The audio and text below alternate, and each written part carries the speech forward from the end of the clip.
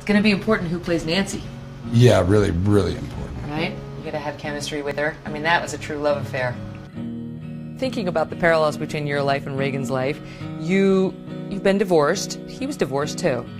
He wound up finding the love of his life in Nancy Reagan. That, to me, the greatest accomplishment I think he would think of his life would be his relationship with Nancy.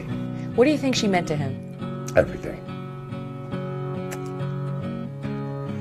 Yeah, I think everything. I think that's what he wanted more than anything, to have a close intimacy with another person for your entire life. Right. Isn't that what everybody wants? Have you found it? I can't answer that yet.